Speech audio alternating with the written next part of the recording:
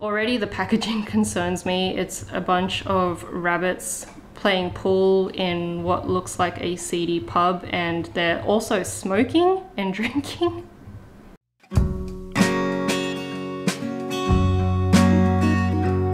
Hey everyone, in my last video I talked about why I still feed pellets to my rabbits, and in today's video I'm going to be talking about the brands of pellets that I feed to my rabbits. So I've got a whole bunch of them here. It's not just Oxbow.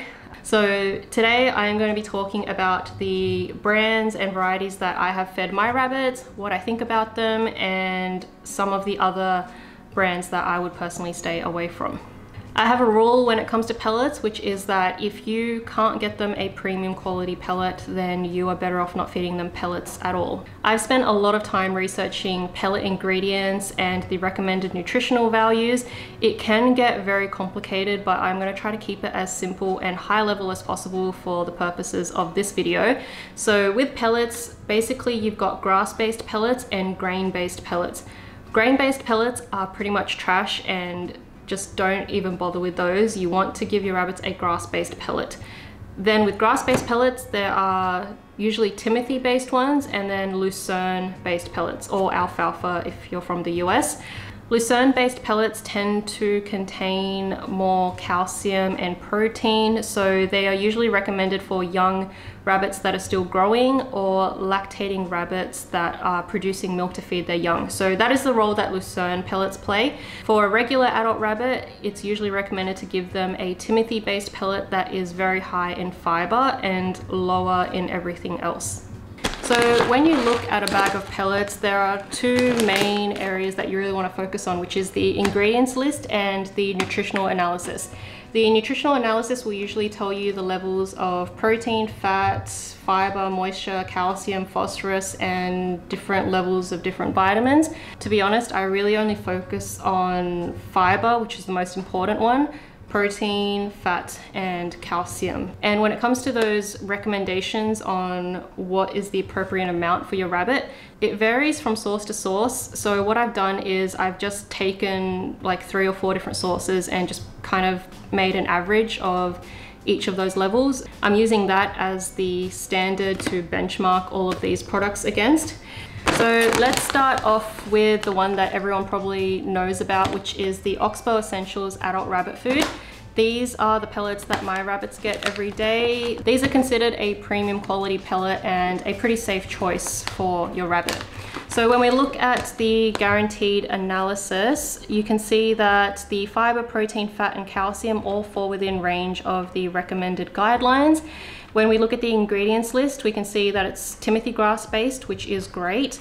Cane molasses, wheat middlings, sodium bentonite, a whole bunch of other stuff. So ingredients list can be really tricky to understand because I think the average human does not know what most of these things are.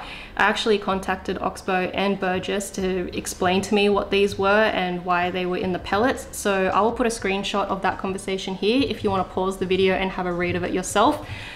Cane molasses is a hotly debated ingredient in rabbit pellets. It's a thick, dark, sticky liquid that comes from sugarcane, and it's used to bind the pellets together. So Oxbow actually has a blog post on their website explaining why they have cane molasses in their pellets and the nutritional benefits of it. I'm not here to say whether it should be in there or not. I don't know, but I will link that resource if you want to read more about it yourself.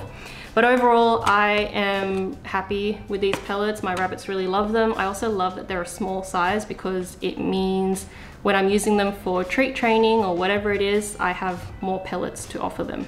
1, 2, high five.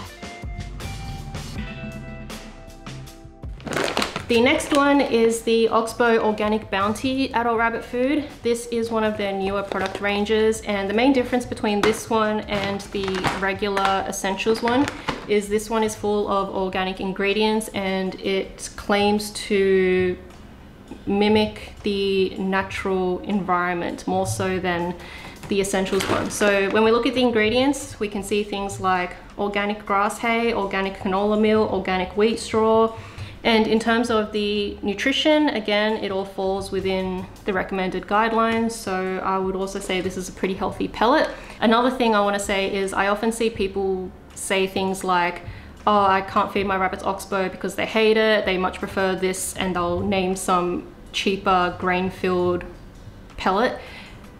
Rabbits naturally want to eat things that are tasty, even if it's not good for them. So it's like giving a kid chips versus a bowl of plain Weet Bix. I don't know, something healthy, right? Of course they're going to pick the thing that tastes better, and that is why some rabbits may reject higher quality, healthier foods at first, because to them it's not as yummy. And that is why it is important to try to wean them off the junk food and get them onto something healthier. Next one is Burgess XL. These are the nuggets with oregano. Probably the most popular Burgess pellets are the ones with mint, but I chose the oregano ones because they marketed it as being better for their digestion, so I thought the rabbits might prefer this. They smell really good. They actually smell like oregano and remind me of a herb bread of some sort. I was kind of surprised when I saw the ingredients for this because I've always viewed Burgess as a very premium brand. And I do still think that it is a good product, but I just want to point out a few things. So when we look at the nutrition, the fiber is not as high as I expected it to be. It is at 19%, which is still okay, but nowhere as high as like the Oxbow pellets. The protein, fat, and calcium levels are all fine. And when we look at the ingredients list, the first ingredient is grass meal, though it doesn't say what type of grass. I'm assuming meadow grass because this is from England, right? The rest of the ingredients also don't look as good as, say, the Oxbow Organic Bounty, so I don't think these pellets are as healthy. I'm gonna keep feeding this one to my rabbits, but more as an occasional treat, or sometimes I mix in a little bit of this with their Oxbow ones to just keep it interesting, but I don't think I would use this as their main daily pellet. Now we've got Selective Naturals Grain-Free. You may recognize the packaging of this looks very similar to Science Selective. I believe they are the same brand, but this is the grain-free version. And it says it's made with Timothy hay, no corn, no wheat, rich in natural ingredients. And that is basically what sold me. The fiber, protein, fat, calcium is all within the healthy range. The ingredients, so Timothy hay is the first ingredient, which is great. Soya bean hulls, which is fine. Pea flour, flaked peas, ground soya bean meal, ground dry locust beans. I don't know about beans. The ingredients list looks okay for this one. The thing that I don't really like about this pellet, and it's not the worst thing, is just how big they are. Like, let me show you compared to the Oxbow ones, right? Oh, dropped one on the floor. Can you see the difference in size there? These ones are just so huge, and I've never seen a rabbit pellet that big. Next we have Vetafarm Origins. This obviously isn't the packaging. My rabbits tore the bag open, so now they're in this container. Vetafarm is considered mid-range here in Australia. They don't have the best ingredients list, but they certainly don't have the worst. So I used to feed this to Turbo when he was really young, and he loved them. Nutritionally, you can see the fiber is kind of low at 16%. The protein, fat, and calcium are all okay. When we look at the ingredients, the first ingredient is fescue hay, which is fine. They have Lucerne as the next ingredient. And then they also contain whole grains, wheat, soybean, and oats. So that would explain why my rabbits go so crazy for these. I was considering keeping these in their rotation as an occasional treat, sometimes sprinkling it in with other pellets. But as soon as I started doing that, Banh Mi's poops went all whack again. So I don't think I'm gonna feed these to my rabbits anymore. The last one that I physically have here with me is this little bag of Barastoc pellets that I got when I picked up Bunmi from her foster carer. Bunmi was underweight when they got her, so they were told to give her some Barastoc pellets to help fatten her up, which I think worked because when she came to us, she had a cute little dewlap. The thing with Barastoc pellets is that I am pretty sure these are formulated for farming meat rabbits. So it's made to help rabbits put on weight fast, which is why Banh Mi was taking them, to help her bulk up a little bit.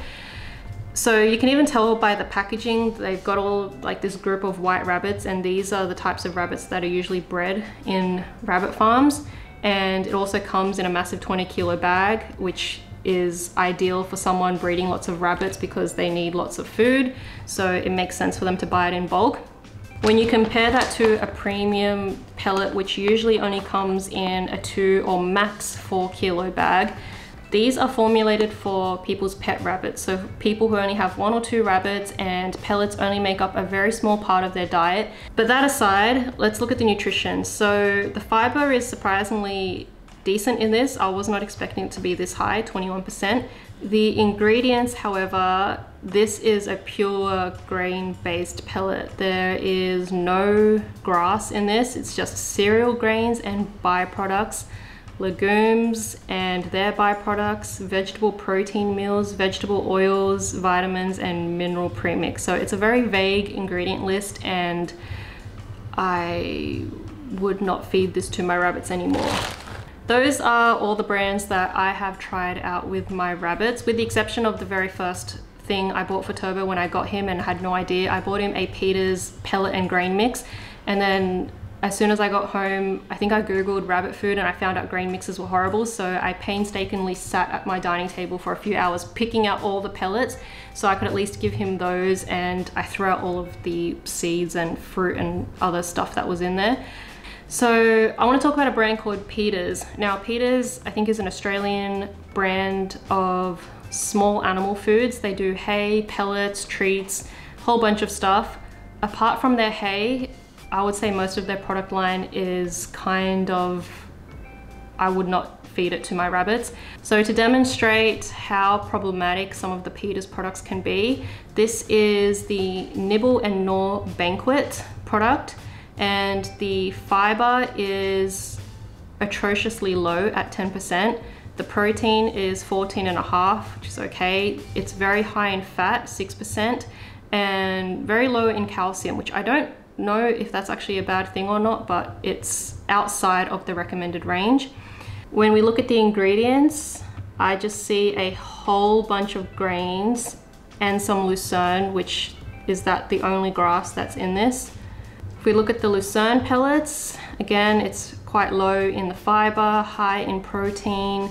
It's in the safe range for fat, and it is just outside the safe range, or the recommended range, for calcium. Sorry, my rabbits have discovered that I got all the pellets out and they are gonna start tearing bags open. Hey, calm down, calm down, calm down. No, Bunmi gets a little crazy for pellets, and she can be a bit of a, ow! Bully to Turbo. She bit my hand. She's too excited. Here you go. Peter's makes a lot of questionable products, but they do have this new pellet which actually looks pretty good. It's called the Fibre Right Timothy based adult rabbit food, and these ones, as you can see, the fiber, protein, fat, calcium is all within the recommended range. The ingredients list also looks pretty good. It's similar to that of the premium brands. So it is Timothy hay based. There's some pea fiber, sunflower seed meal, maize starch. I don't know about that one. But these ones actually look pretty good. The only thing is they actually cost more than the Oxbow pellets per weight. So I feel like, why would you not just get the Oxbow ones? I feel bad. I don't want to completely dump on this brand. I think their haze can be okay, but I just would not get any of their formulated foods because I don't think that they are very good. Another brand that I see recommended that concerns me is Jack Rabbit. So Jack Rabbit has, I think, 2 main product lines. I'm gonna look at the premium rabbit pellets because that should be their best product. Already the packaging concerns me. It's a bunch of rabbits playing pool in what looks like a seedy pub, and they're also smoking and drinking. That's not right. Anyway, nutrition wise, I have seen different values being reported here. So the fiber, the best number I could find was 20%, but I've also heard that it's actually only 16%. The protein is very high at 18%. The fat is okay, and I could not find a value on calcium. So they don't even have a complete nutritional analysis to provide. When you look at the ingredients, the first two hays are both legume hays, clover and lucerne. So those are usually very high in calcium and protein, so not ideal for adult rabbits. And then you've got a whole bunch of grains. Another huge red flag with this product is they actually say Old Jack's premium rabbit pellets are a complete food. No other supplementary feeding is required, which is just complete nonsense. There is no way you would feed just this to your rabbit. I just remembered another one I wanted to talk about, which is the supermarket brand. So Coles and Woolies have recently put out their own brands of rabbit pellets, and I'm just going to save you some time now and just don't bother with them, because I already took a quick glance before and it was pretty bad. So which one is my top pick out of all of these brands that I've spoken about? I am going to have to give it to the Oxbow Organic Bounty pellets. I think out of all the ones I've got, this one has the nicest ingredients list, and it's also very popular with my bunnies. Look, even the one on the packet looks just like Bunmi. Look, is that you? He looks just like you. If you're looking for the best quality pellet at the best price, then I would say the Oxbow Essentials is the best one to go with. If you're used to feeding your rabbits, if you're used to feeding your rabbits something like Vetafarm or Peter's, of course this is going to seem expensive in comparison, but just remember that you don't actually need to feed them that much, and a small bag like this can still last them like 6 months to a year. So I hope you guys have found that video helpful, and if you want to know any more about pellets, then I recommend you check out my last video where I talked about why I still feed pellets to my rabbits and the whole pellets versus pellet-free diet thing. I'll let you guys go now. Thanks for watching, and I'll speak to you next time. Bye!